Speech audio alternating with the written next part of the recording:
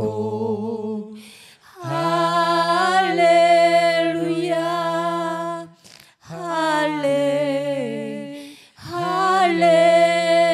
haleluya.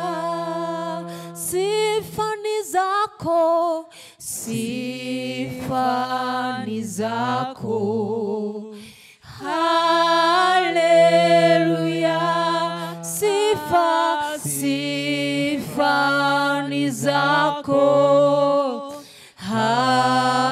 Haleluya, sifa, sifa ni zako. Haleluya,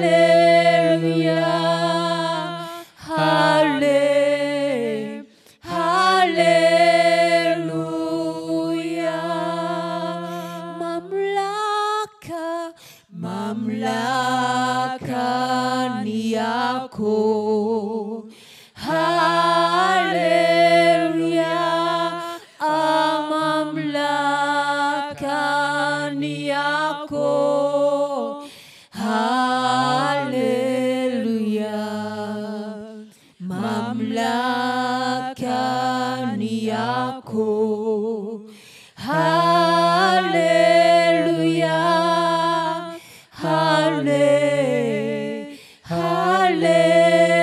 haleluya. Sifa ni zako, sifa ni zako.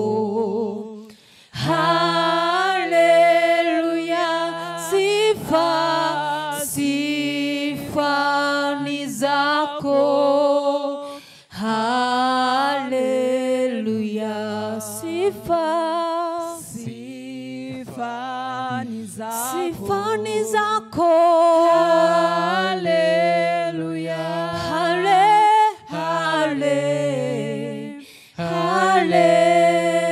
haleluya.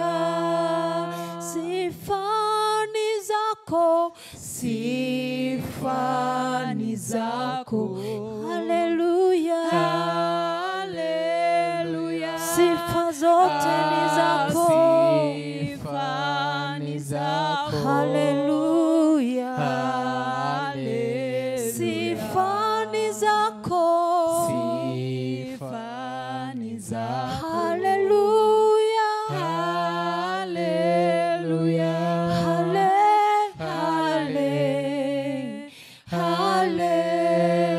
haleluya. Let your living waters flow over my soul.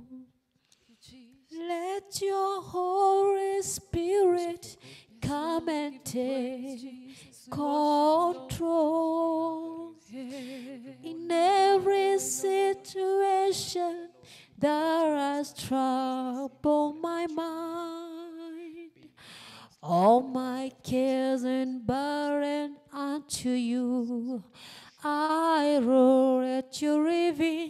Let your living waters flow over my soul. Let your Holy Spirit come and take control in every situation that has troubled my mind. All my cares and burdens unto you I roll. Jesus, Jesus,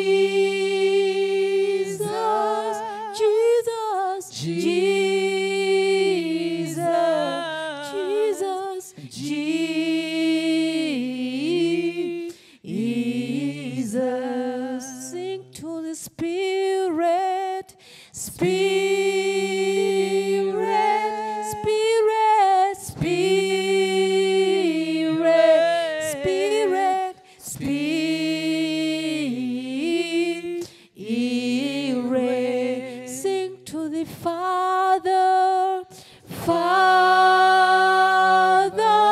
Father, Father,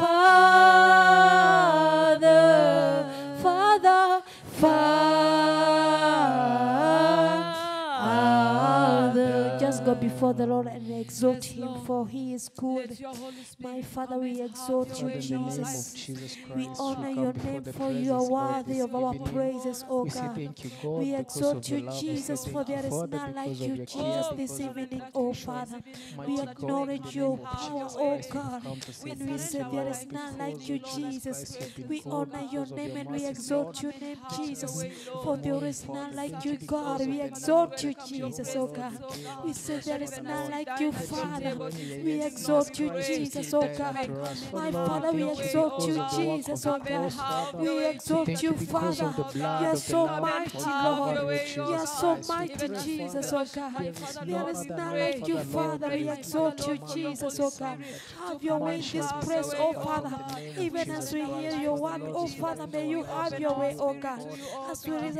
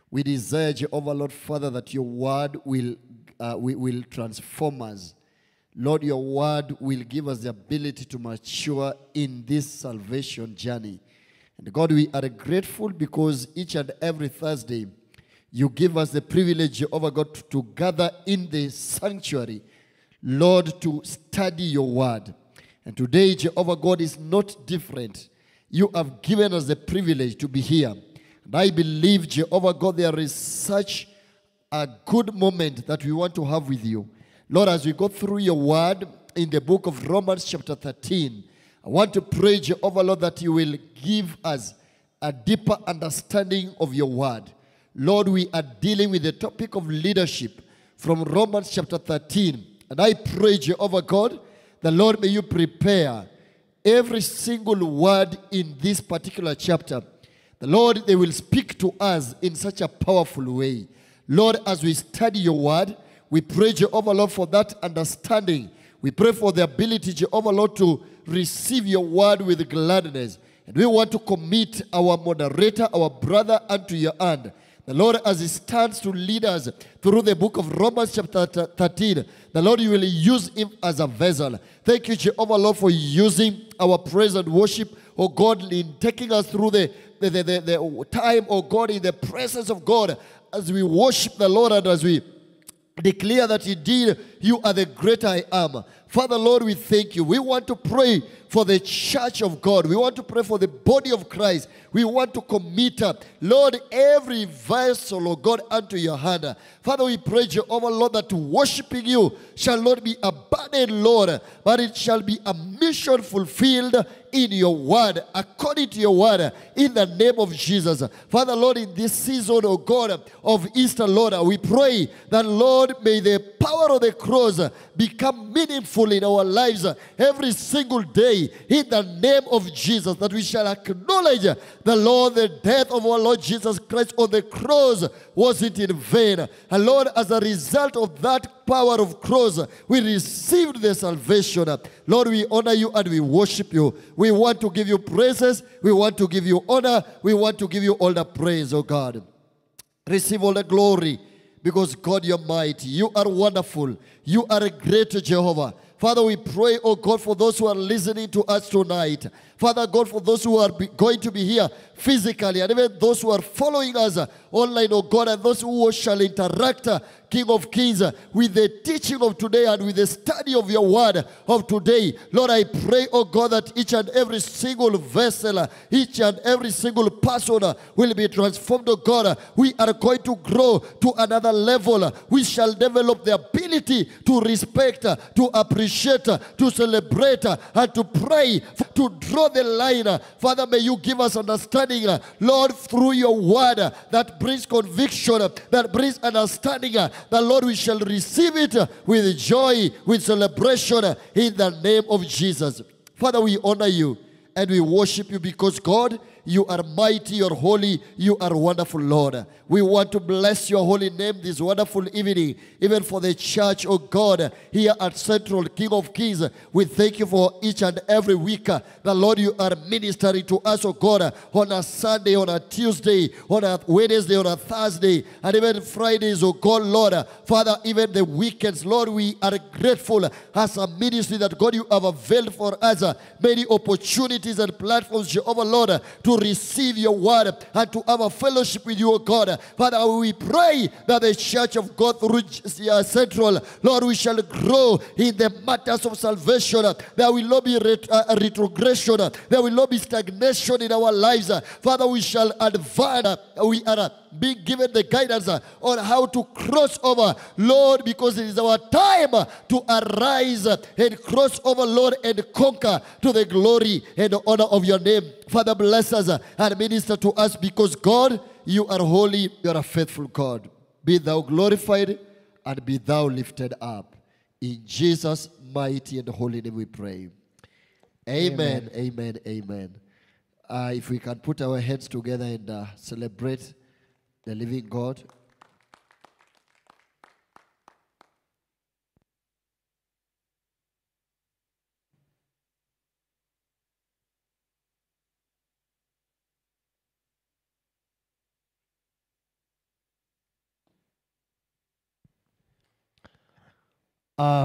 Good evening.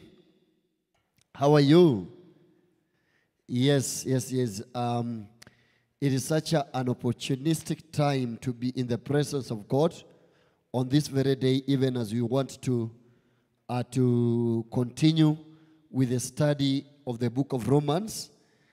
This particular book, we introduced it somewhere in the month of August in the year 2023, and all along, God has ministered to us through the book of Romans. I just wanted to understand every aspect of salvation, so that even as we say we are born again, and as we walk in Christianity and in salvation, we shall not just walk with people like people without knowledge, but like people who are well equipped. And to be well equipped is to receive the word of God. There is no any other way that you can be equipped apart from receiving the word of God. So that is why I'm really blessed this wonderful evening that we are gathered here, because we just want to have another time in the presence of God, study God's word, and be blessed as we have always been blessed. So I want to maybe as we wait for our moderator to take over, I want to find out some of the few things, maybe evaluating what we've done, what have you learned before we picked it from chapter. God has been speaking to us on a particular theme or a sub-theme, and I believe that we are blessed in many ways. But it is always good to evaluate and just to find out how much have you been impacted, how much have you been blessed, what has God spoken to you, what has God brought into your understanding. So that is what I want us to do at the time, at this particular moment. Yeah, I know our number is big. This is a big number. Even if it is about greeting, it will be very in order. It will be in order. So we are just taking some short time to allow our moderator to come and pick it up. Bwana Yesu asifiwe. Yeah, is there anyone who would want even to greet us? Even if you are coming for the Bible study for the very first time, it is in order, even for us also to know and appreciate your coming. It is in order. Wow. Okay, my brother, you can say something. Yes, praise God. Amen. Yeah, I want to thank God for the opportunity of allowing us to be in His presence this evening. And according to what Pastor has asked me, something that I can remember from the previous lessons that we've had, from the previous teachings that we've had from the Word of God, is that like salvation, God has given it to all of us, those who believe in Jesus Christ. So it is no longer for the Jews, and it is no longer for what? For maybe some kind of people, but it is for all of us, those who believe in Jesus Christ. So that is what I can say. And then also maybe to add on is that like God has given all of us gifts. Those who are believers, God has deposited something in us, whether you are a new believer, whether you are a young believer, whether you are like a mature believer, there is something that God has put in each one of us that which we can do in the kingdom of God. So we can never just sit down and then say, maybe I'm just a believer, and then you're just seated, but there is something that God has given you that you can do in His kingdom. So we can embrace it, and then we do it for the glory and honor of God, and above all, doing it with humility. Yes, thank you, Pastor. Amen, amen. Thank you for that kind of something that can impact your life. And as we all understand, one of the things that has been shared with us is the universal salvation that we enjoy. We do not have a limitation that this is just a reserve for somebody else. But all of us, we qualify. We are God's children, and the salvation that God has given to us is for us all. Thank you very much, brother, for that powerful sentiment. Any other reflection over what we have learned before we invite our moderator of the day? Someone? Highlights of the previous lessons learned? We do not just want to introduce chapter 13. Wonderful. So I want us to put our hands together. We want to invite our brother Paul, who is going to take us through chapter 13. Just as I asked you last week that you go read Romans chapter 13, and it is such a powerful chapter. And maybe from the poster you saw, we are going to handle this very important topic of leadership in chapter 13. So I want to invite you, follow us through the reading of God's word, through the participation in whichever way you can, that God ministers to us, such that when we come out of the church today, we shall all be celebrating, appreciating, valuing, praying for the leaders that God has given to us, knowing that God is having leadership at the center of His heart. God bless you. Let's put our hands together and invite our brother Paul. Amen. Welcome, brother Paul. Wow, we can do much better than that. Amen. Amen. Thank you.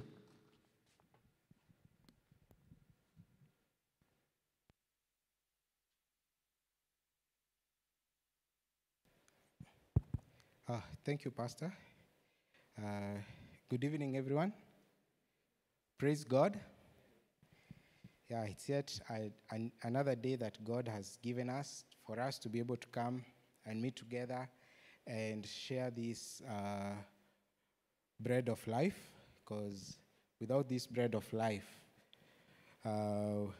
there's nowhere we can go. So we really need the word of God in our lives for it to be able to minister unto our hearts, for it to be able to help us know the will of God upon our lives that are before you.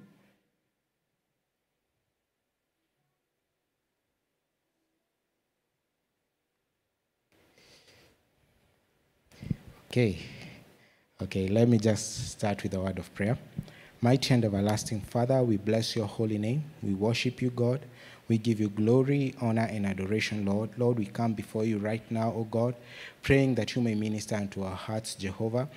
Lord, how I pray that you may cleanse us with the blood of Jesus Christ. Wherever we've wronged, Lord, I'm praying for your forgiveness. Guide us, O God, and use me as a vessel, O God, to speak oracles that come from you, Jehovah. We lift your name high and we exalt your holy name. Lord, we are anticipating for your blessings upon the word that we learn today, Jehovah. We thank you and we bless your holy name. In Jesus' name I do pray and believe. Amen. Wow. Today we are covering the book of Romans chapter 13, and it's such an interesting topic for us. So I believe we'll be blessed.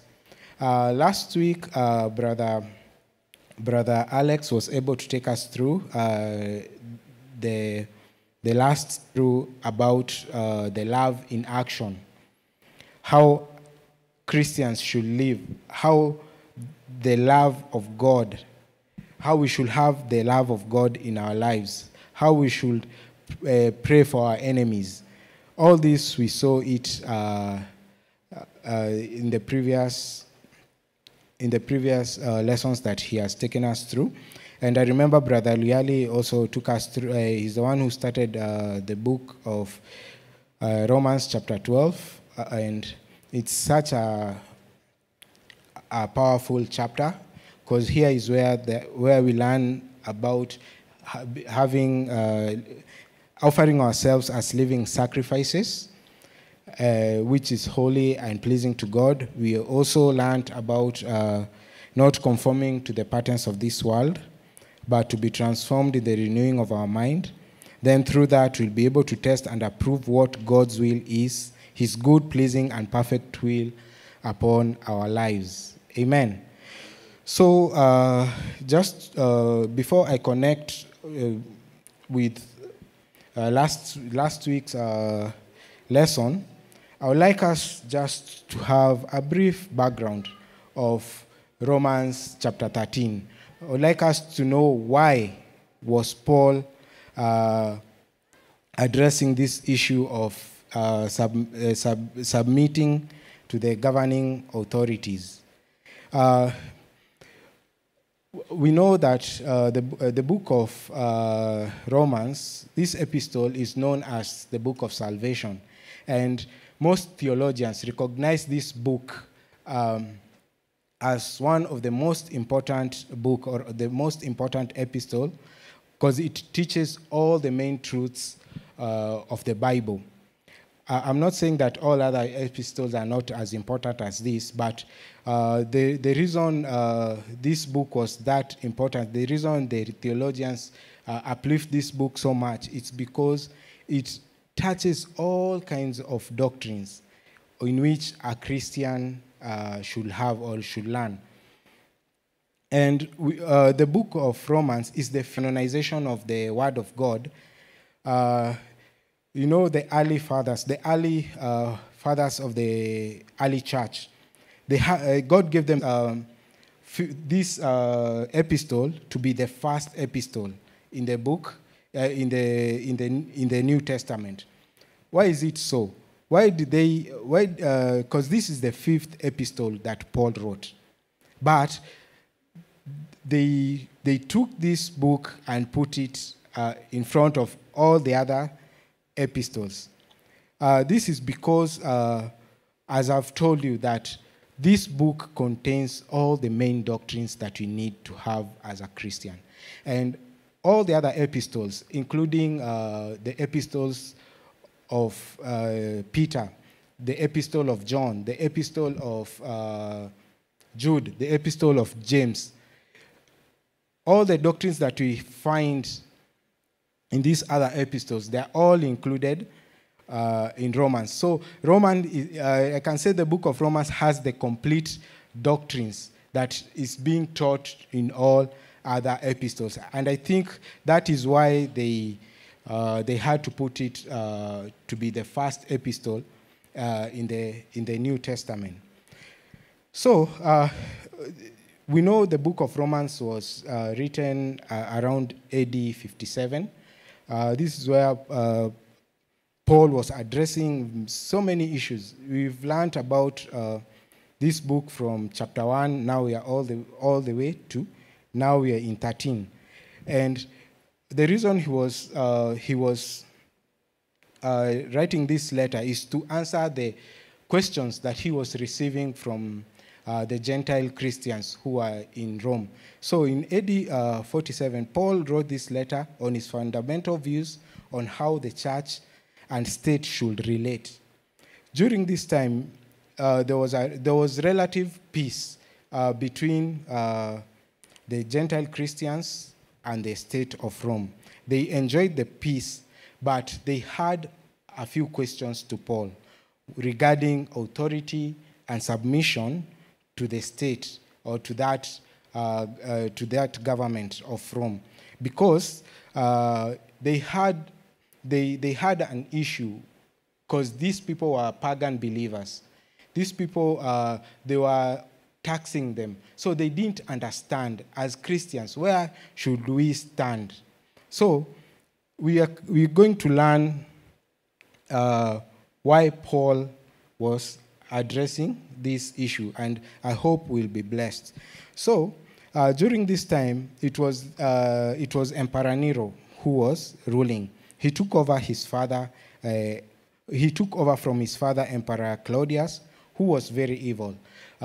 He was known in persecuting Christians, and even he banished out all the Jews from Rome during his reign. There were the Jewish Christians who are there, and there were the Jews who are practicing Judaism in that city. He banished them all to come out of that state. So he was known to persecute Christians, and just as I've said, he expelled all the Jews from Rome. But his wife Agrippina killed him, and that is how Emperor Nero came to power. So the first years of Emperor Nero, that is AD 54 all the way to AD 59, there was that relative peace, and the Christians were enjoying through his reign at this time. But after that, the true colors of Emperor Nero came to be. First, he was more evil than the father, because he was known in inventing ways of how to kill Christians. One of the ways that is really known in the historical books, he used to light up Christians. He put them in a pole. He waxed them. Then they are lit as torches, and they were lighting the streets of Rome. That's how evil Emperor Nero was. He even killed his mother. He even killed his advisors. Some people say that maybe he was not well. He wasn't. His mind had gone berserk during that time when he was doing all these kinds of evil. He started very well, but all of a sudden he became so evil, and in the history books, he's regarded as the most evil emperor who has ever reigned in Rome. So, during this time, it's when even Paul got killed. Actually, it's Emperor Nero who orchestrated the death of Paul. So there were so many issues that Paul had to deal with during this peaceful time that they had. Because this letter was written around AD 57, and during that time, there was peace among the Christians and the state and the state of Rome. So here today we are going to learn about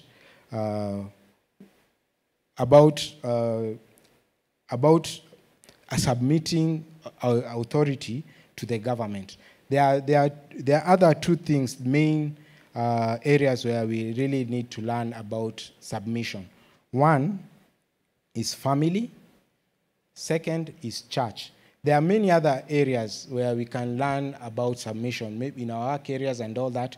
But the main areas where the Bible emphasizes more is submission in a family setup, in a church setup, and government. So just to go briefly, just to go through submission to the family. Here we know that the word of God is very clear on the flow of authority that should be in every Christian home. God is our first and foremost authority that must be respected. Second, it's the husband or the father in the home.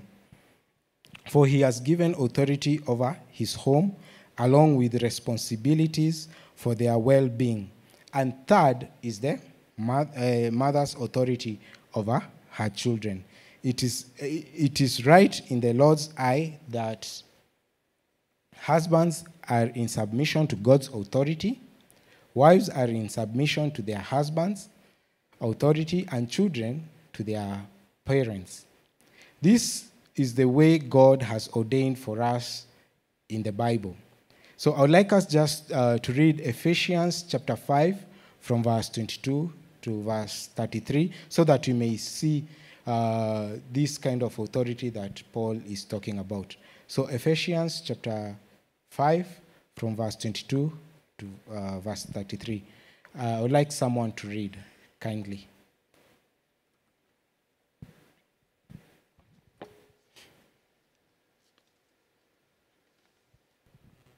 Someone?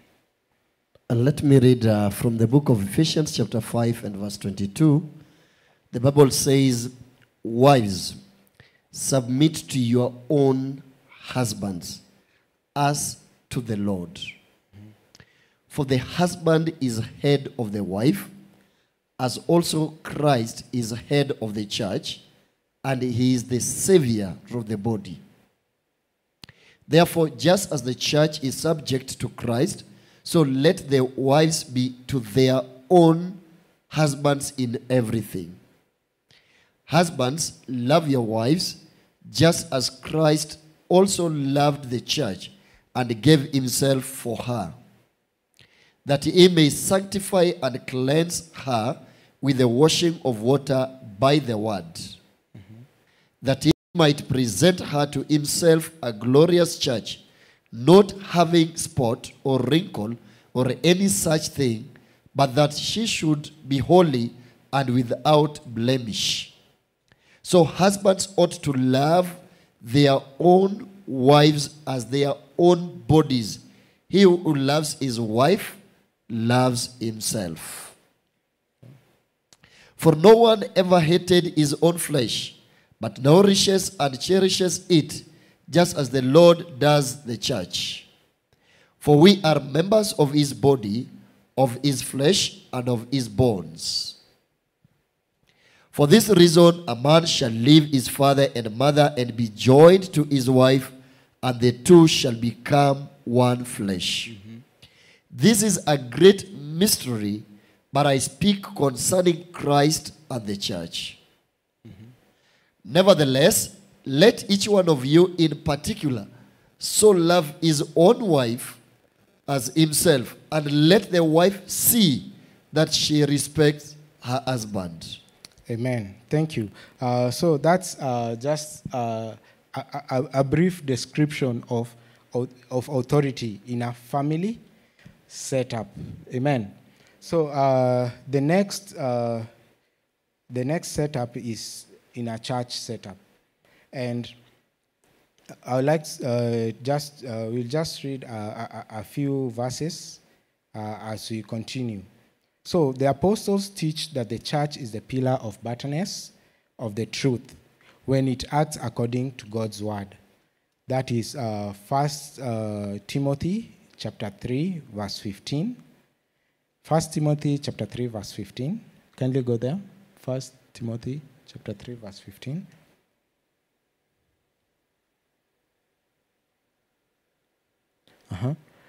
It says, "But if I am delayed, I write so that you may know how you ought to conduct yourself in the house of God, which is the church of the living God, the pillar and ground of the truth." Amen. Go to 2 Timothy chapter 3 from verse 16 to 17.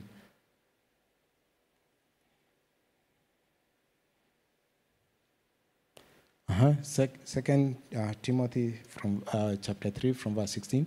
"All scripture is given by inspiration of God and is profitable for doctrine, for reproof, for correction, for instruction in righteousness, that the man of God may be complete, thoroughly equipped for every good work." So here we see that church decisions have divine authority when they are faithful to the apostolic and prophetic revelation of Scripture. This authority extends even to matters of salvation.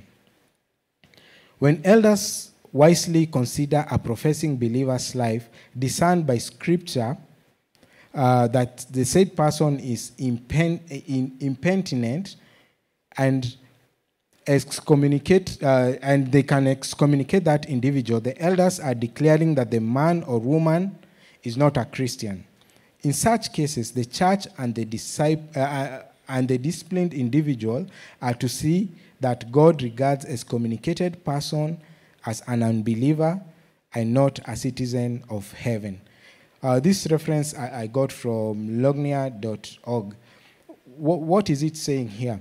It's saying how God is the absolute authority, but also God has put people in authority in our church setups. And here we have seen like the elders. If the elders regard this person that is not a Christian, and according to the Scripture, they have gone through the way they should maybe try to restore this person, then God regards that person as an unbeliever. That is how powerful God is stressing about authority in a church. There are so many ways where we can learn about authority. I remember those who are here on Sunday in the Workers' Fellowship. There's something that Reverend Alan talked about. He said that this church is quite big, and there's no way that our bishop can reach each and every one of you. So what we really need to do is to recognize the growth center pastors as an authority, as the representatives of GO. So whatever, and he said, even if your growth center pastor, maybe he's not that eloquent or he's not that good, maybe he's not gifted maybe in sharing the word, but God has given him that authority. And him being there, he is the authority that is there. He's the one who is representing our GO. So that's how serious authority should be. There are so many departments in a church. There's the ushering department. There's the media department. There's the missions department, prayer departments. All these departments are led by deacons. And the deacons, they are assisted by ministry leaders. So as you're serving in that department, you really need to obey your leaders. You really need to support your leaders. And even if the leader is not, in one way or the other is not doing what's supposed to be done, your work is to pray for them. Your work is to just to support them in their ministry. That's how a church setup should be. If you read somewhere in 1 Corinthians, is it chapter 12 or is it chapter? Yeah, I think it's chapter 12, whereby we learn about as the body of Christ, that we have it consists just like a body. It consists of many body parts, but each and every body part is very important. There's no way the eye can say that I cannot work with the ear, or the hand cannot work with the feet. We are all equally important. So all we really need to do is to be submissive to authority, recognize the authority that has been put there by God, and there will be peace and all will be well, and there are blessings that are bestowed upon you if you do what is supposed to be done. Amen. So God's word has made it clear that we are in the submission of those in authority over us. Hebrews chapter 13 verse 17, it says, obey them that have the rule over you, and submit yourselves, for they watch for your souls, as they that must give account, that they may do it with joy and not with grief, for that is unprofitable for you. Amen. So rebellion is a serious sin in the eyes of God. And in the Old Testament, those who are rebellious, they were put to death, as we see in Joshua chapter 1 verse 18. Joshua chapter 1 verse 18, there's an example there. Whoever rebels against your command and does not heed to your words in all that you command him shall be put to death.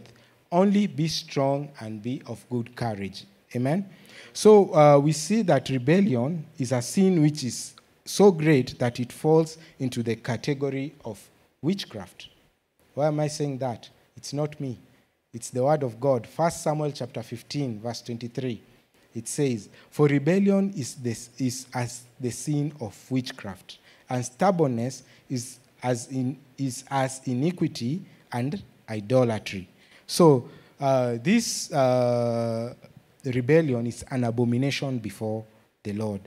And because, as you continue reading 1 Samuel chapter 15, verse 23, it says, because you have rejected the word of the Lord, he has also rejected thee from being a king. This is when King Saul,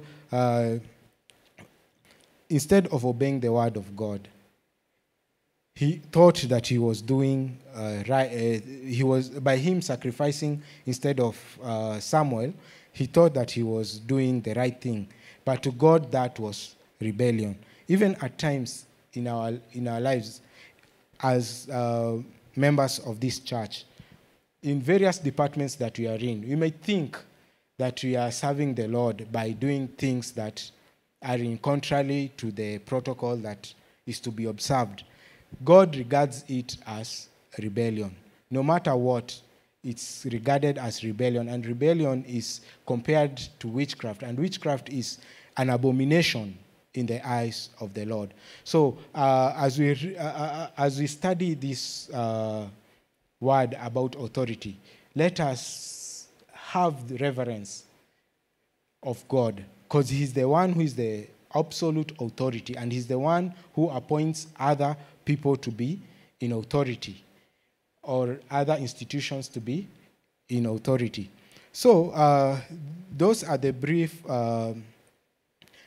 description of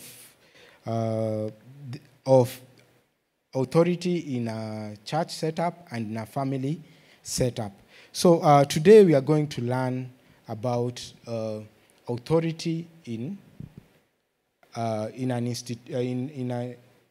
government. Because to be in context with chapter 13, it's speaking about the government. So in this context of chapter 13, Paul vividly teaches about the church and the governing authority. So we really need to know where the church lies and where the church lies and the state lies, or the government lies, where we need to submit and obey. Amen. So I'd like us to go to Romans chapter 13. Romans chapter 13.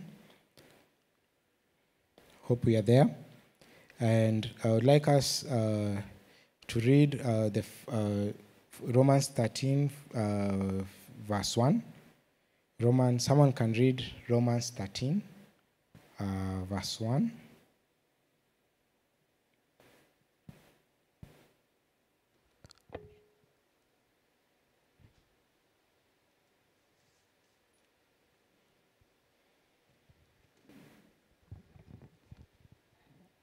Romans 13, verse 1.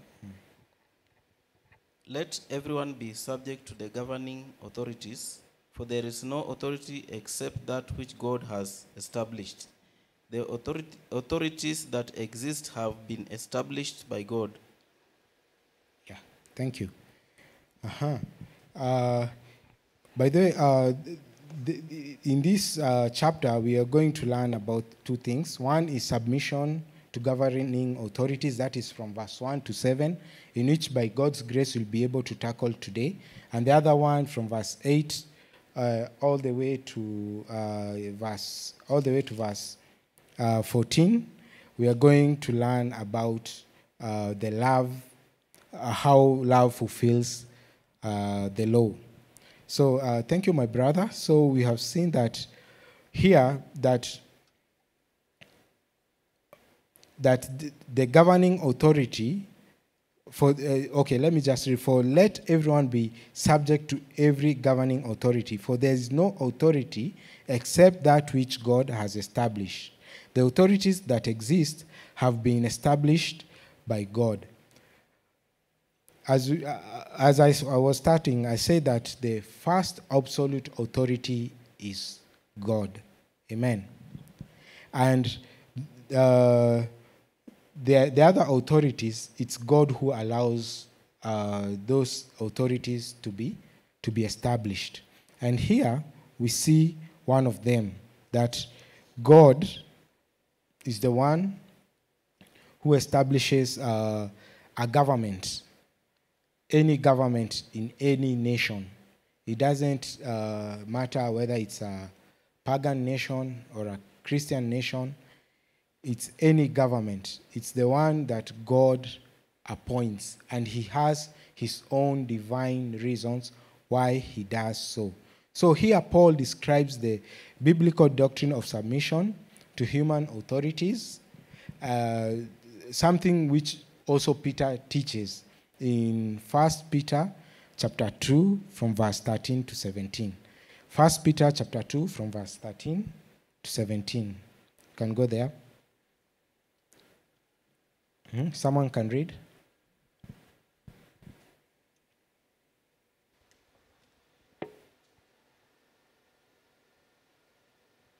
First Peter chapter 2 from verse 13 to 17.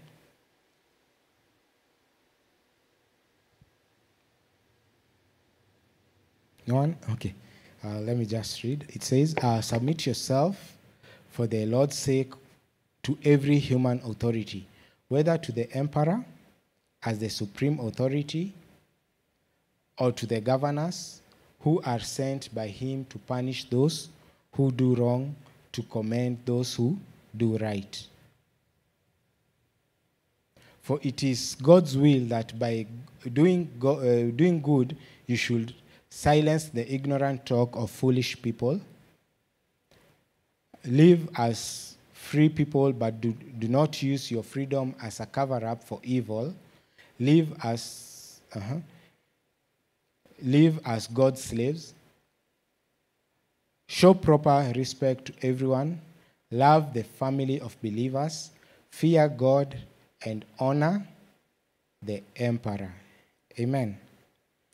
Actually, that scripture is really connecting us. It's really connecting us from chapter 12, coming all the way to chapter 13. It's a call for all believers in Christ to be submissive to governing authorities. So there are key words I would like us to know today. One of them is submission, and the other one is obedience. I would like someone to tell me, what is submission? What is submission? Someone can try it out. What is submission?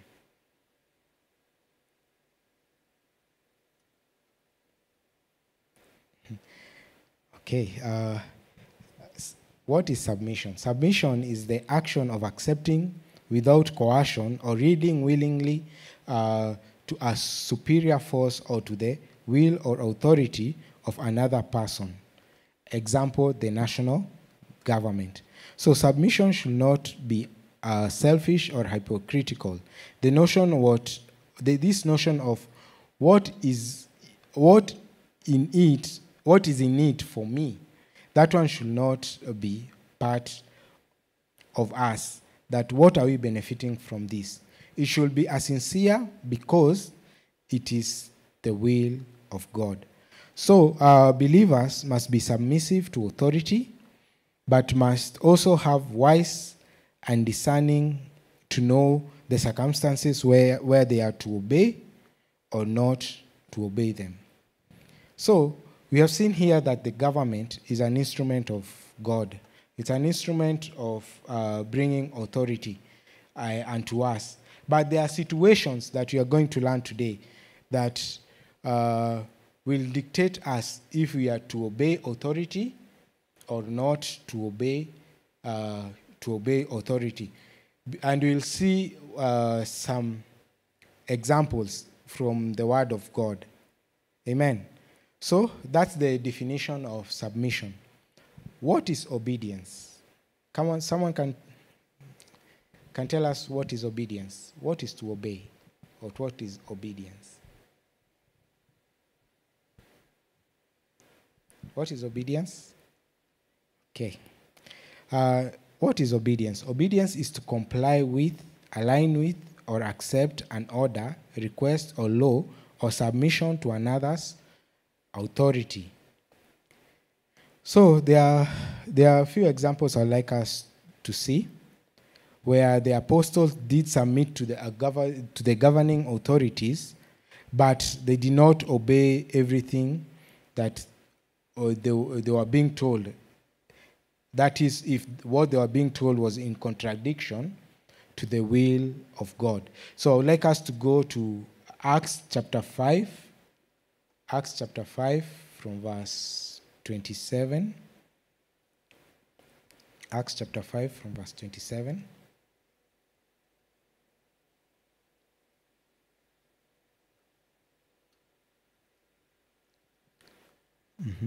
Yeah, Acts chapter 5 from verse 27, it says, the apostles were brought in and made to appear before the Sanhedrin to be questioned by the high priest. We gave you strict orders not to teach in this name, he said. Yet you have filled Jerusalem with your teachings and are determined to make us guilty for this man's blood. Peter and other apostles replied, we must obey God rather than human beings. Amen. So this is an area where Peter, yes, they were submissive to the governing authority in Jerusalem, but whatever they were being told was in contradiction to the will of God, because one of the one great thing that you know about us Christians is the commandment that you've been given, which is the Great Commission, that we must share this gospel everywhere we go. We know it very well that is what we've been called to do. And Peter knew that. And here they had to submit to the authority of God, and that is obeying the commandments of God, rather than obeying the governing authority of Jerusalem at that time. They were being told not to preach the word of God. They were being told not to speak in the name of Jesus. But Peter knew that. Peter knew the will of God, and the will of God was for them to share this gospel, and they refused to do so. There are so many other instances in the book of Acts. There are some places we see Paul and Silas being flogged because of sharing this word, because they refused to bow down to the pressure of being told not to share the gospel. There are so many, even in the Old Testament, there are so many areas. Like one of the good examples is the story of Daniel. We remember that Daniel and his friends in Daniel chapter 6 from verse 11 to 11. Daniel chapter 6 from verse 7 to 11. I would like us just to go there and be able to see. Daniel chapter 6 from verse 7. Someone can read that from verse 7 to 11.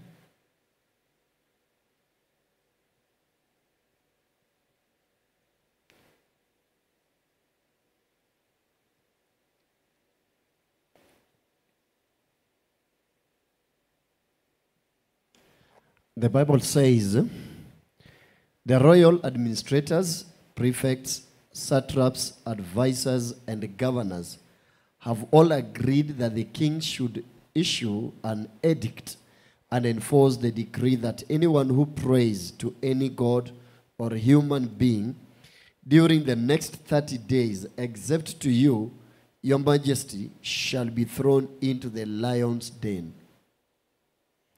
Now, your majesty, issue the decree and put it in writing so that it cannot be altered, in accordance with the law of the Medes and Persians, which cannot be repealed. So King Darius put the decree in writing. Now when Daniel learned that the decree had been published, he went home to his upstairs room where the windows opened toward Jerusalem. 3 times a day he got down on his knees and prayed, giving thanks to his God, just as he had done before.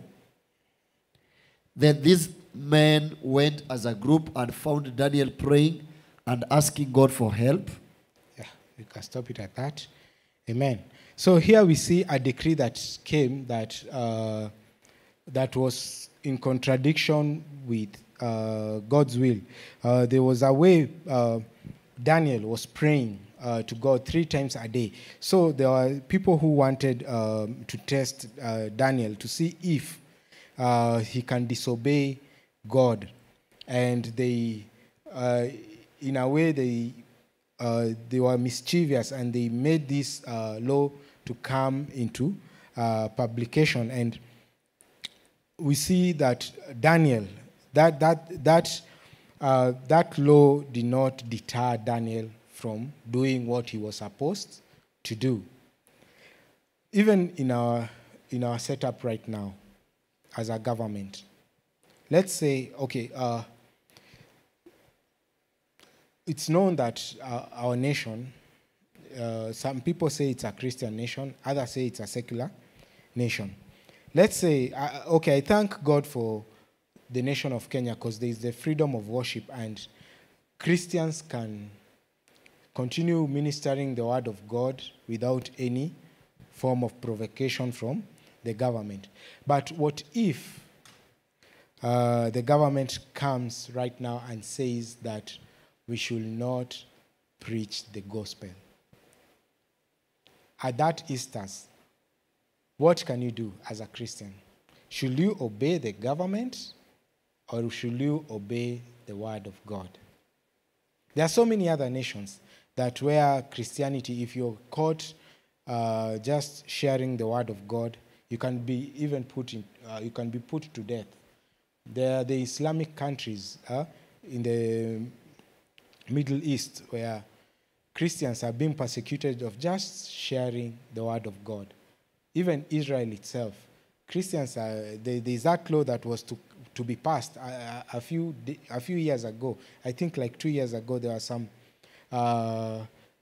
ministers or like members of parliament in the nation of Israel. They were saying if any Christian who, they wanted it to be passed, that if there is any Christian who is trying to convert any other person in that nini, should be thrown to jail and even being jailed for life. But I thank God it didn't pass. But we are living in the last days, and we don't know what is ahead of us. We don't know what is coming. There's the pressure of the world trying to put Christianity down. Like now, we used to know that America was a Christian nation founded by men who feared God. But right now, you cannot. It's actually illegal to just say the Lord's Prayer in some states, in some institutions in some states in the United States. It's wrong to share the word of God. It's wrong to preach in the streets. It's wrong to proclaim that Christ is the only way, the truth, and the life. We have seen it in the UK. We have seen it in Canada. These are nations that were well known for being Christian nations. What if that kind of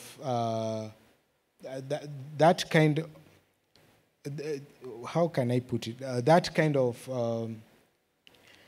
authority comes upon the nation of Kenya in the near future. As a Christian, what should you do? Here we have seen Daniel. We have seen Daniel that no matter what, he chose to do what he used to do. Pray 3 times a day. And no matter what, he did what he was called to do. And if you read that story, you see it's where he's thrown in the den of lions, but God miraculously comes through for him. And those who made this decree to be published in that nation, they were the ones who were put to death together with their families. There's another good example in the book of Daniel, chapter 3. Daniel chapter 3, verse 18 to 19. Daniel chapter 3, verse 8. It says, but even if he... Okay, maybe we can start from verse 16. Let's go to verse 16.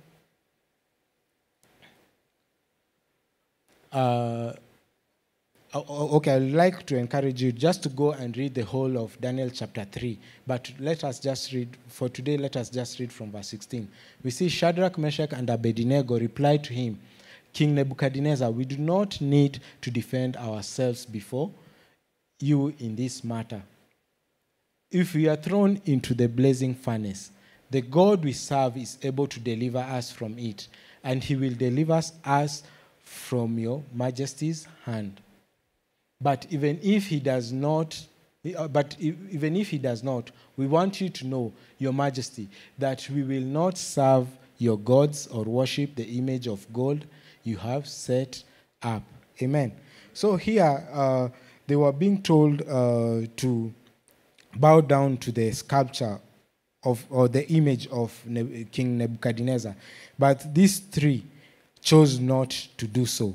And they were very courageous. And they told the authority that even if God does not come for us, we cannot bow down to this image. So that is the Christian attitude that we should have when it comes to defending the faith. We really need to share this gospel no matter what. This is one of the areas where we cannot bow down to authorities that are subjecting us not to do the will of God. But remember, we are in verse 1, that this authority has been established by God. And we are going to see, why is God establishing this authority? And yet, if we try to follow the kinds of these authorities, then we are regarded as being rebellious. We are going to see it clearly. So I would like us to read verse 2. It says, consequently, whoever rebels against the authority is rebelling against what God has instituted. For those who do so will bring judgment upon themselves. For the rulers hold no terror for those who do right, but for those who do wrong. Do you want to be free from fear of the one in authority? Then do what is right, and you will be commended. Verse 4. For the one in authority is God's servant for your good. But if you do wrong, be afraid, for rulers do not bear the sword for no reason. They are God's servants, agents of wrath, bringing punishment on the wrongdoer. Okay.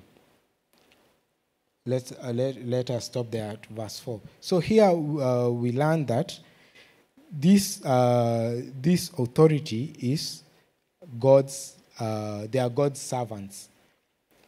Here I'm praying that whatever question that you'll ask me, I'll be able to reason out together. Amen. So I would like us to know that all authority is instituted by God. We may ask ourselves why we should submit, and the answer is very clear, that every authority in the world has been established by God. This includes, of course, good leaders, the evil leaders, and everyone in between. So we saw the definition of submission and obedience. We are told to submit, and also to obey. But there are some instances that we should not obey. That is, if the governing authority is trying to rule in a way that is not in the will of God. And you have seen the examples. You have seen the examples of Peter, we have seen Paul, we have seen Daniel and his friends. So, for us to be able to understand, for us to be able to know that this authority comes from God, there are a few places where God says so. Like in the book of John, chapter 9, verse 11. Here we see Pontius Pilate was put in authority by God as pointed out by Jesus.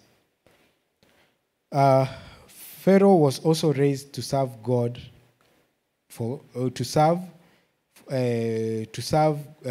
God, or for God's glory to be seen through the way he was ruling during that time. That is in Exodus chapter 9, verse 16, and also Romans chapter 9, verse 17. So as believers, as Kenyans, we must submit to our president and his government, even though we are in this wake of high taxations. We must submit to the police, but not condone with corruption. Here we have read that if you're doing what is right according to the laws of the nation, no one will come against you. You live in peace, and you'll not need to be afraid of the rulers that have been put there because you're doing what is right. A good example is like last year. You know, the week of the last year, the first months of 2023, there was this thing that we know as mandamano. As Christians, should you participate in mandamano? Should you? It's a good example because we have seen it, because weren't there deaths? Weren't there property destruction? And many people were arrested. So imagine as a Christian, and you know this is against the law of the nation. Okay, the law states that for peaceful mandamanos and all that, but if you choose to break that law by doing what is not supposed to be done, those are the kind of consequences. But as Christians, let us first of all learn that they are the systems of this world, and the reason God has put these systems in this world is to make us be able to live in harmony, to be able to live in peace. That is why God allows these authorities to be there. Imagine a nation without a government. For example, right now there is Haiti. You know what is happening in Haiti? There is a lot of anarchy. The gangs, criminal gangs, are the ones that are ruling there. Look at the kind of disorder that is there. So many deaths. Some people are killed. There are so many rape cases there. There is no order. But just us having a government, that is one of the ways God is trying to bring order to a nation or to the entire world. Remember that we are not of this world. We are just we are just aliens. But since we are in this world, God is easing a way for us to live in this world as we await the second coming of Christ, whereby we'll be able to rule with Christ for 1,000 years. So that kind of order, it's a way that God is bringing unto the world, just for the sake of his people here. Though it may not be perfect, but at least there's order. For example, just a good example is like how traffic light works. Imagine if there were no traffic lights. Or maybe there are no traffic policemen to just order how the cars should go. Everyone there will be a lot of mess, and in one or the other, the cars will be intertwined that there will be no movement. But because of the order that is there, I call it common grace. This is a common grace that God has given us in this world, for us to be able to ease in the things in this world, especially for the believers. Even if you go to other countries that are well known to persecute Christians, there's order there. And through that order, in one way or the other, there's a way God makes things right. Like, for example, right now in Iran, Iran is an Islamic nation. It became to be, first it was a secular nation, then it came to be an Islamic state. And right now, Iran has the biggest underground church that is there. Why am I saying this? Just the other day, I saw in the news that over 87,000 mosques are being closed because there are no people who are going there. But there are underground churches where where Christians, where Muslims are being converted into Christianity. Why am I giving this example? For example, if there was a form of anarchy in this nation, do you think Christians, as much as they are hiding themselves, do you think they can survive? What I'm trying to say is that there's a reason why God brings this order. We can't explain it fully, we can't understand it fully, but he's full of wisdom and he knows why he puts governments or laws that are to be followed. Amen. So I would like us to continue verse 5. Verse 5 it says, "Therefore it is necessary to submit to the authorities, not only because of possible punishment, but also as a matter of conscience." You should not submit to authority because of fear of punishment, but have this understanding that it is God who has put this authority there, and it is us. It's for us to follow the kind of authority. We may dislike our governors, we may dislike our president, our MCAs, or those who are in power, but remember, God is the one who has put them there. Whether they came through rigging, whether they came through election and all that, God allowed it to be that way. And it's our work for us to pray for the leaders. As the word of God says, that pray for those who are in power so that there may be peace in a nation. So we ought to pray even for our nation, Kenya. Whether you like our president and his leaders or not, it's our work to pray for them so that there may be peace in this nation. Amen. So that the freedom of worship can continue.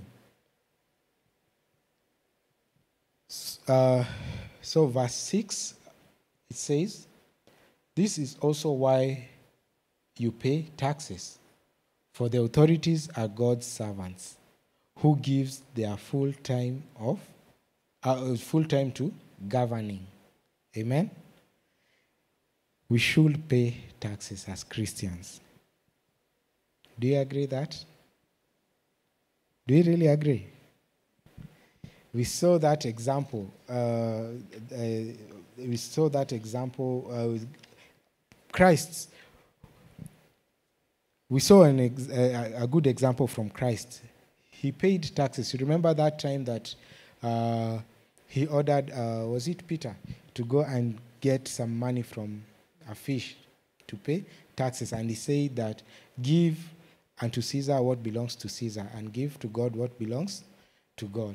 So we need to pay taxes as we are required to, even if the taxes are high.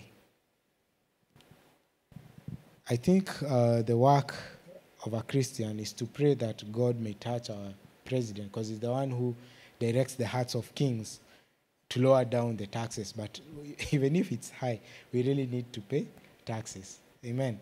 And we are praying that through these taxes, our nation will prosper in the future, and our kids will be able to enjoy will be able to enjoy the fruit of our paying of taxes. Amen. Is there a question? Yeah. Is there a question, or we continue?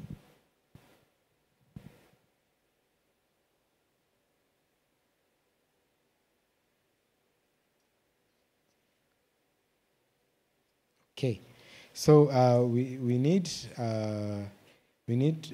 to pay taxes, because this is what Paul is teaching, and it's a way of submitting to the authorities in place. Whether the government is using it wisely or unwisely or not, it's not for us to judge.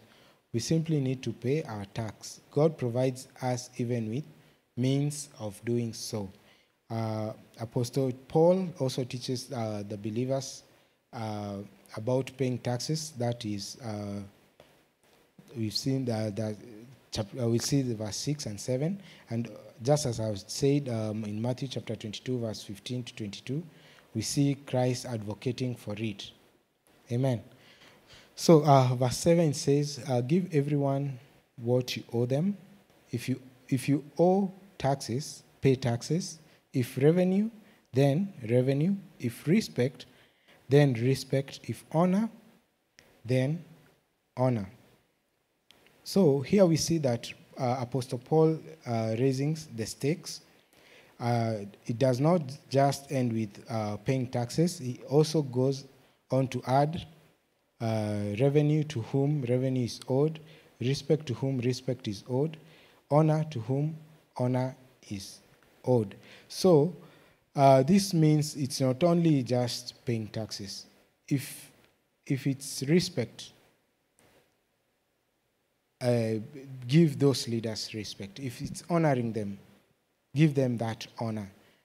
And one of the ways I have seen in our church, when a politician comes here, especially when during these times of election, I like the way Gio does. He prays for them and wish them well. Amen. So it's a way of honoring the kind of leaders that we, even if you don't like them, just honor them, respect them, and it will all be well with you. Amen. So, in short, believers are called to display the model standard of character and behavior.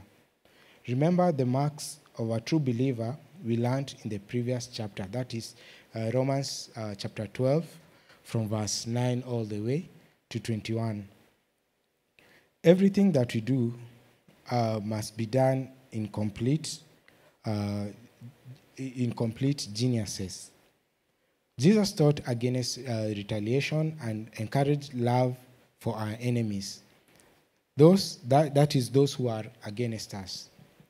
With the same standards and approach, we must be genuinely accord those in authority the submission, respect, and honor that is due to them, because it's the right kind of thing to do as Christians. Amen. So at this juncture, I would like to ask if there's anyone with a question or maybe a comment before I sit down.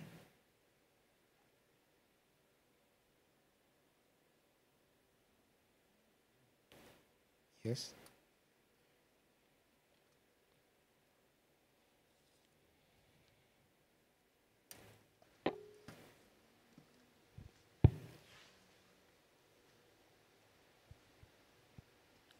Okay. Maybe somewhere else. Kuna mahali umetouch 1 Samuel chapter 15 verse 23, whereby King Saul disobeyed God. I would like you just to explain it for our Christian today. How can I know that I'm obeying God's rules or I'm walking in the God way? Because you may think that you want the right way, but you're outside. Although you explain it, but you pass faster, you won't catch you. Thank you. That is 1 Samuel chapter 15. Maybe we can go to 1 Samuel chapter 15 from verse. We see the context of why Saul was regarded as rebellious. Maybe we can start from verse. Okay, is it verse 14 or 15? Then you go down.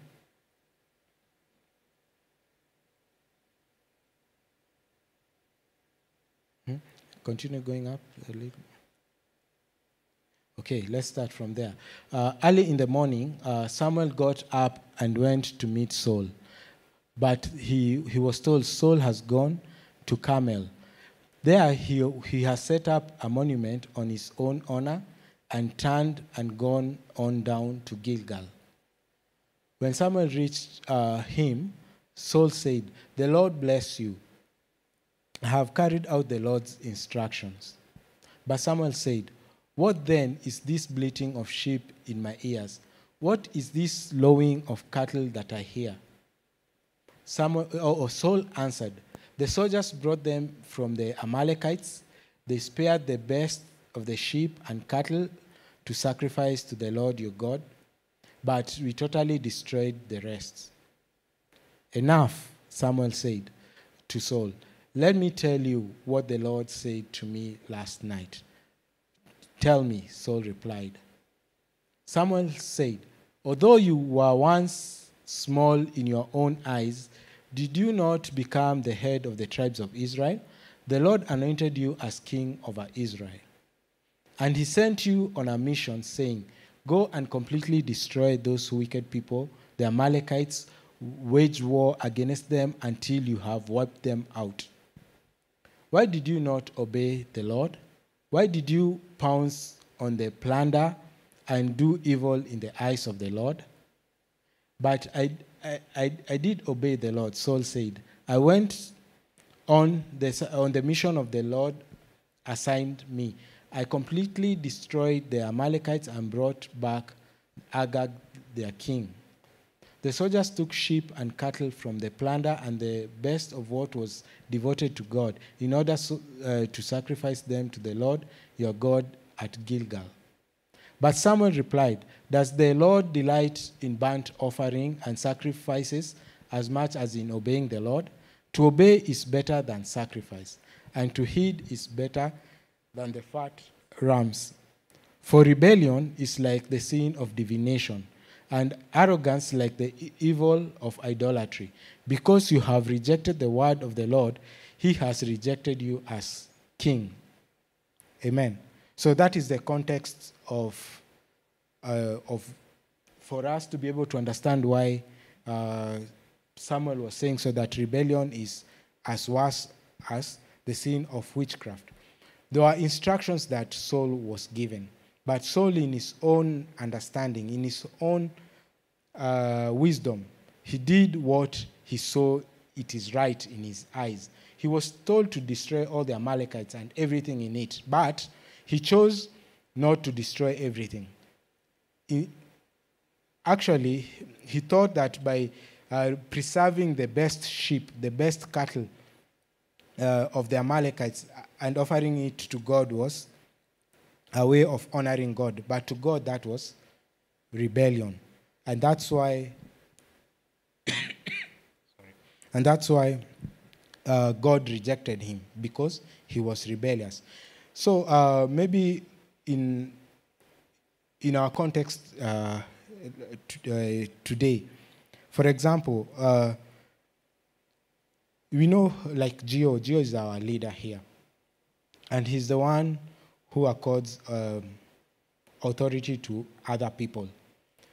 This maybe, let's say, for example, one of the leaders goes against what Gio has said. Maybe he, by doing something that seems to be right and honorable before men, but Gio had not accorded that. That is still rebellion. That I think I'm coming home. Eh? Do you really understand? Do you really understand what I'm saying? In many ways, we may think we are doing right in our own eyes, but in the eyes of God, it's regarded as rebellion. So what we ought to do as Christians is follow the instructions of God as we have been told, not to do things in our own way, as Saul did. Have I answered your question? Okay. Maybe someone can add on that. Yes, we have someone there.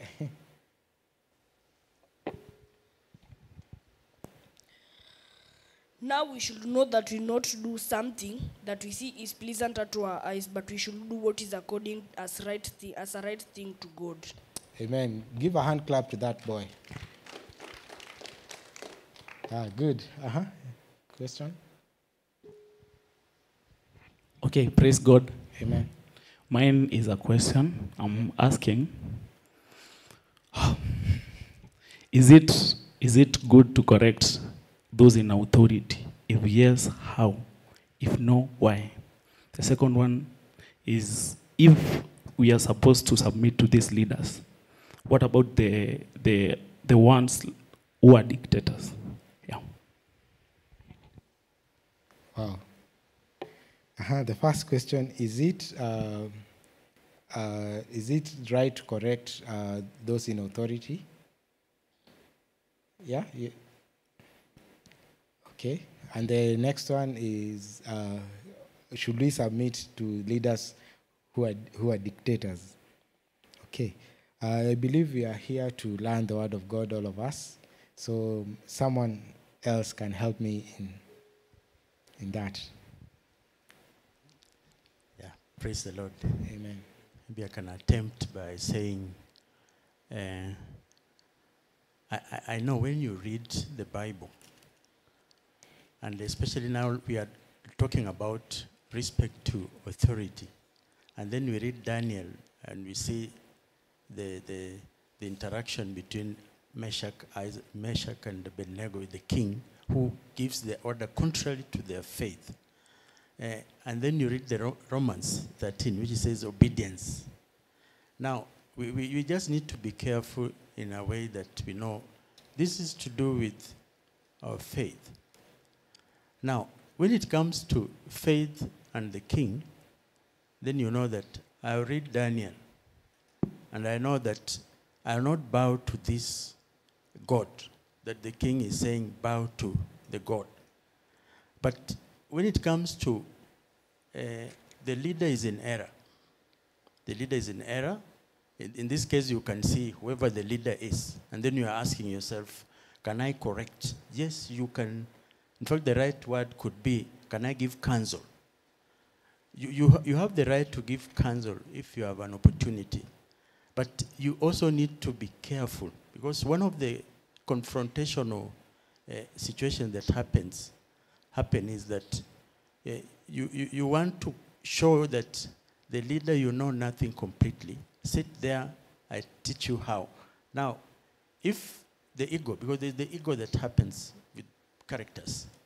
So how you present your counsel, however good it may be, the leader can as well just say no. But for us as Christians, thanks to God, we know how to manage. Because you are going to approach it spiritual. Because you don't just rise and say, I'm going to see my, even if it is the office, say my manager or the director. You must have been at a place of prayer. So from there you say, God, give me the correct words. And of course the tone that you want to use, so that I can be able to send the message. Which message then the leader or whoever you are giving to has to accept. So you need to be careful, but I believe counsel is necessary. And I think he mentioned about a dictator. I think I'll leave it to us. But you know that a dictator is not unto God. And I think that is where again you go to the place of prayer, to pray for the king, that God can change this one who is a dictator to be one that conforms to the will of God. Amen. Amen. Thank you, Deacon. Passage.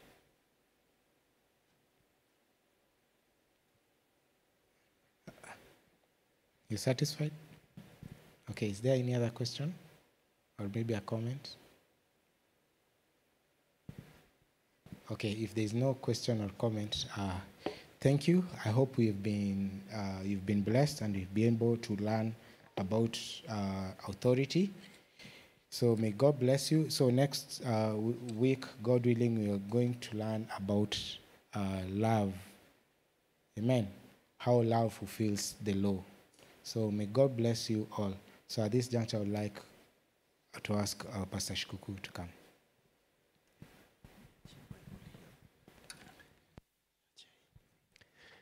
Amen.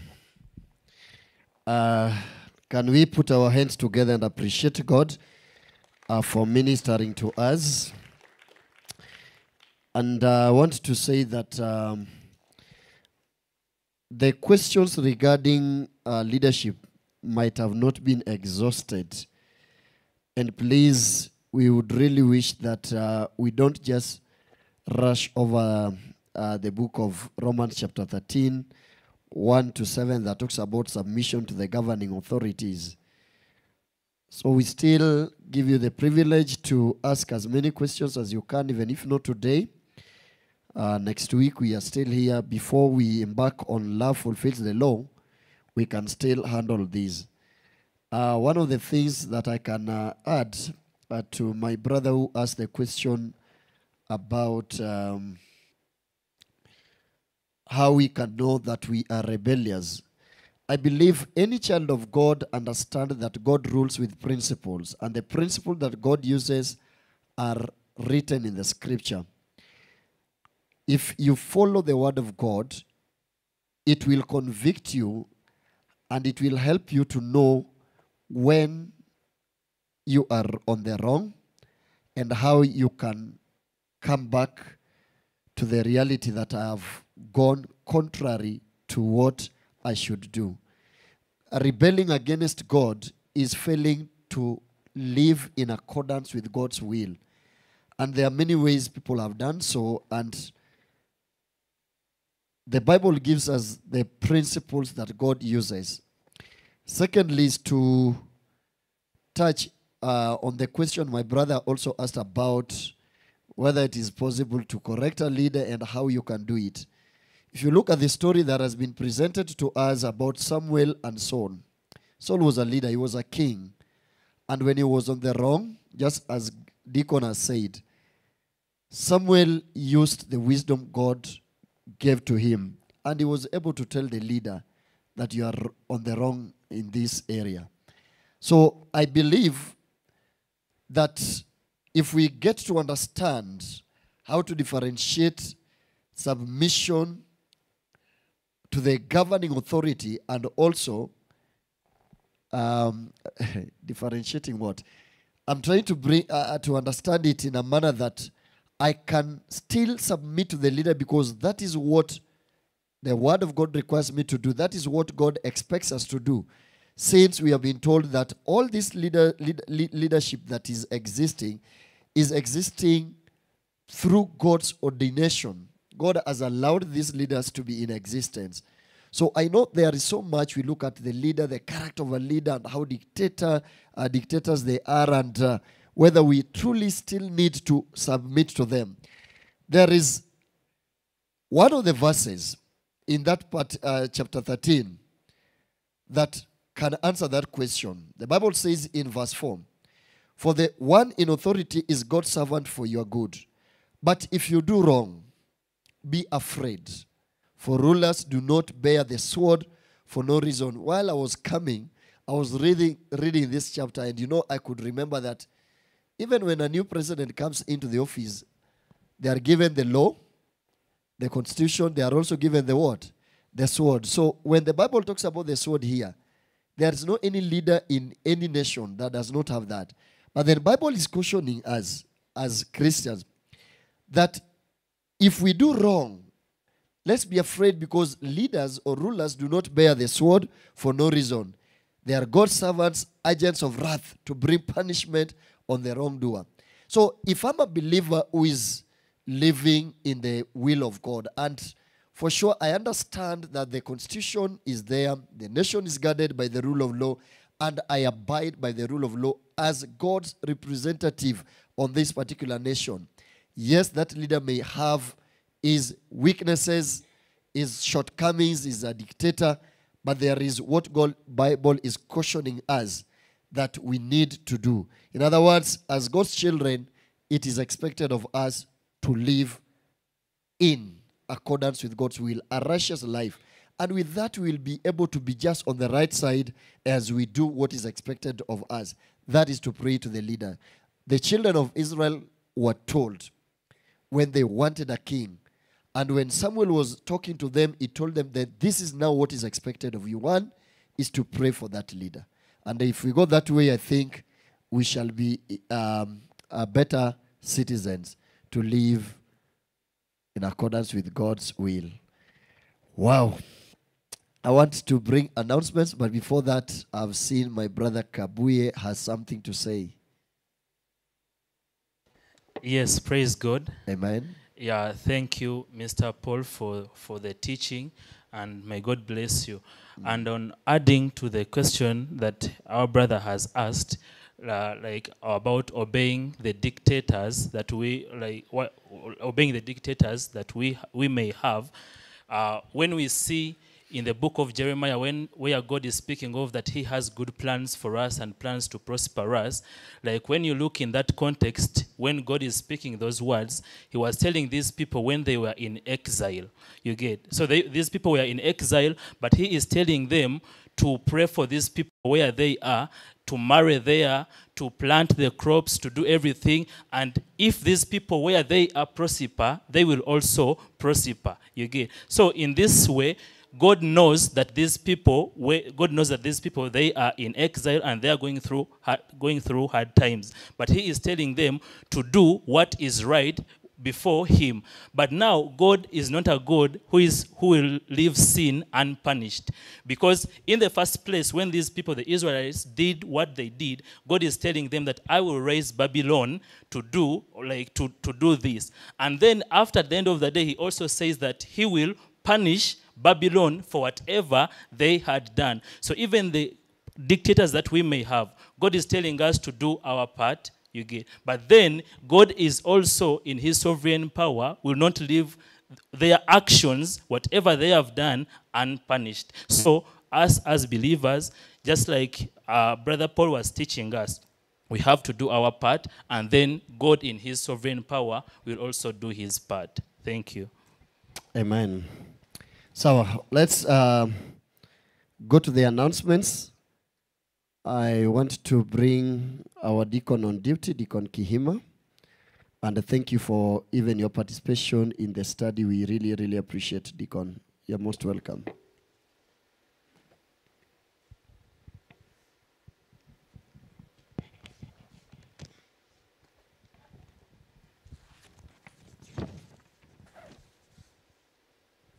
Yes, praise the Lord. Amen. I want to appreciate the teaching that is happening here. To me, it passes for the hot message or the place where we are as Kenyans. We are asking ourselves, how do we behave in a situation where you are like, do I obey or not obey? And I think Pastor Shikuku, as you journey through, I want to pray that many will interact with this question so that they can know how to behave in the circumstances that we find ourselves in. It's not about leaders, but even in our offices where we work, we are asking ourselves to obey or not to obey. But what is God's opinion on this? So I believe it's a study that is practical. And if we get to dig deep, then we will live with a good understanding of how a Christian should be. So thank you again for being part of them that have sat under tonight's study. I want again to just appreciate all of us for turning up. And let me just bring a few of the notices to us. Today is Berean Bible study. I think we have been reminded as many times. It starts at 5:30. And for you who have chosen to be here tonight, I know is a blessing. And we just need to encourage others to come. Personally, I also need to encourage myself to come so that we can get to interact with the Word of God and apply it even in our living. Friday, tomorrow. I know it's Good Friday, but the activity that is planned for Friday is we're having a movie called Death of Christ. It's hosted by Excelsior's Ministry. This movie will start at 1 p.m. and it will be happening in the fellowship hall. Death of Christ. I think for us as Christians, I think we cannot say we cannot fail to be there as in understanding that is for the reason that Christ came, he died, that we are here as Christians to follow. So it's a reminder that happens, and it will be happening tomorrow. as a movie.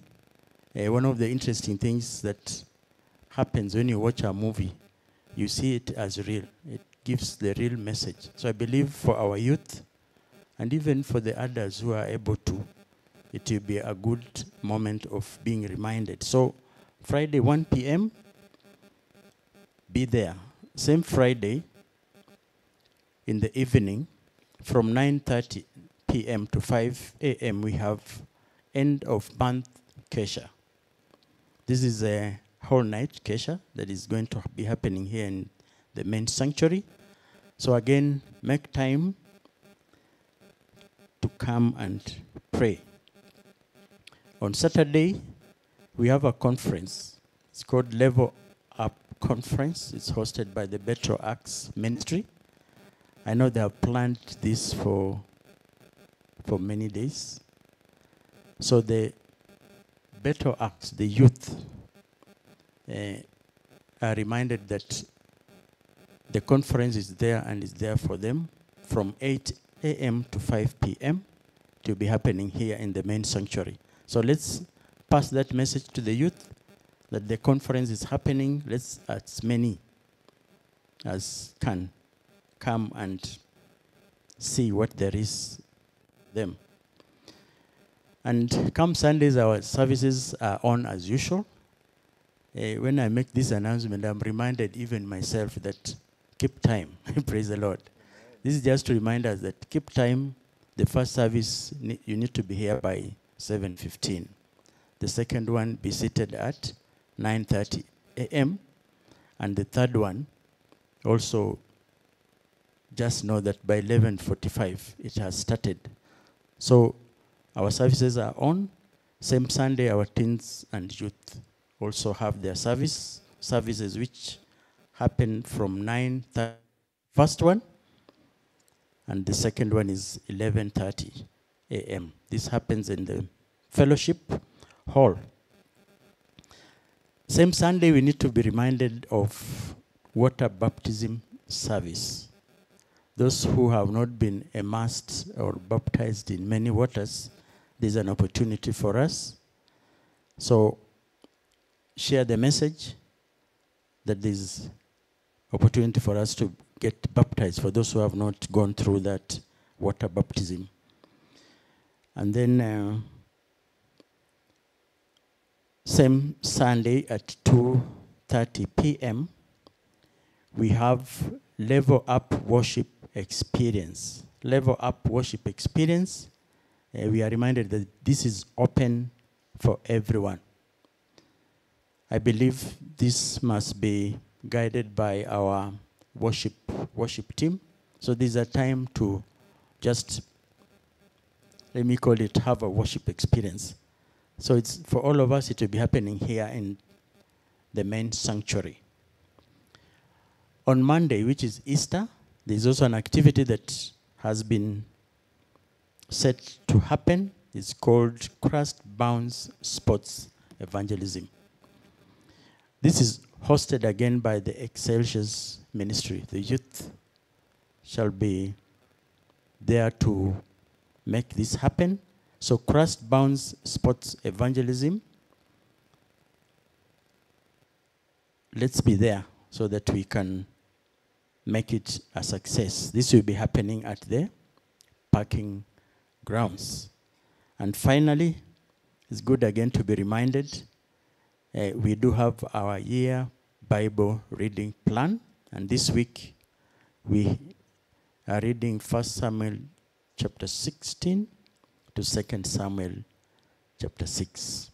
Say 3 chapters daily. So thank you again for coming. And that brings us to the end of our notices.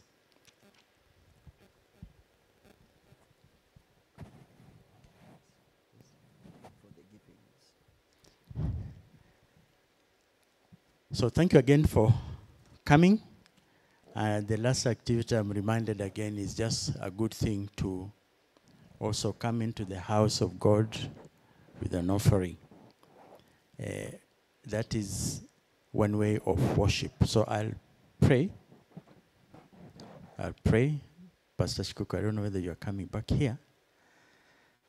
Let me just pray for the offering, and then I'll hand it back to Shikuku just to close. Our Father and our God, we are grateful to you. Thank you for the opportunity to come and sit and just study your word, oh God. You remind us that this is food to our spirit. And Lord, as often as we do feed on it, then our spirit shall be alive. And much more, God, we receive counsel from you, O God. Father, we thank you that you remind us. You've reminded us even tonight that we have to respect the authorities that be. And so, Lord, we ask that you give us the wisdom and the counsel to know how to live and respect the authorities that be, because these authorities, as we are reminded, Father God, they have been set by you, O God. So, God, we pray that your counsel shall be our portion in Jesus' name. Thank you again, O God, this moment, even as we come to the end of this fellowship tonight, we do continue to just pray even for our leaders once again, O God, that, Lord, you shall shape them, especially so even our government leaders, God, you shall shape them and guard their hearts, O God, Father, that they shall draw from you the counsel and the wisdom that is necessary to apply even as they lead and govern us, O God. We want to thank you again, even for the Christian leaders, O God, that we have.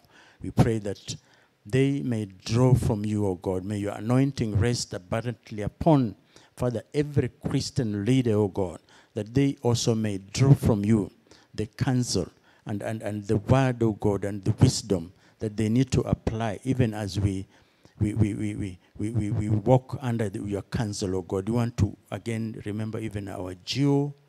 We bless him even tonight in Jesus' name. And thank you, God, even as he continues to minister in the far land, the U.S., O God.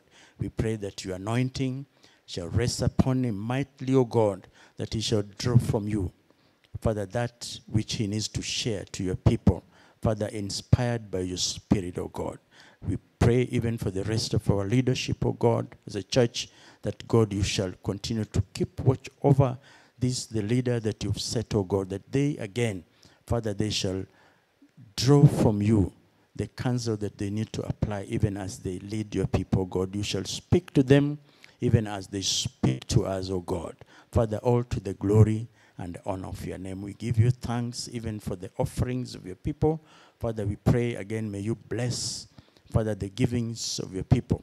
And them that maybe do not have, God, we pray in Jesus' name that you shall remember them, O God, and bless them, that they may have also a portion to give even as they come to the sanctuary. God, we give you thanks and we give you praise, for we prayed this in Jesus' name. Amen and amen. So you bring your offerings, and let me just hand over back to Shikuku so that he can finish with the word of grace. Amen. Amen. Can we appreciate our deacon for... Amen. Thank you. On behalf of the Berean Bible Study, we really want to extend our joy and gratitude to all of you for coming for the Berean Bible Study. We always say that we take time to prepare, so if we come and we find you present here to be ministered to, it's just a great thing. Those who are in the media, the ushering team, the Sunday, those who are from Sunday, all ministries represented, may you feel appreciated. The choir members that I've seen around, Redemption Voices, indeed, we are growing. So I want us to rise on our feet.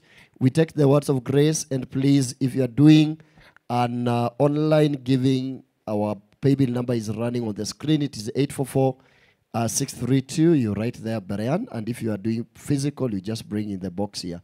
God bless you. Let's share the grace. May the grace of our Lord Jesus Christ and the love of God and the fellowship of the Holy Spirit be with us now and forevermore. Amen. Surely goodness and mercy shall follow us all the days of our lives, and we shall dwell in the house of the Lord forever and ever.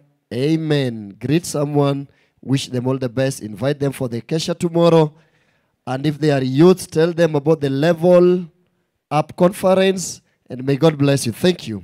Amen.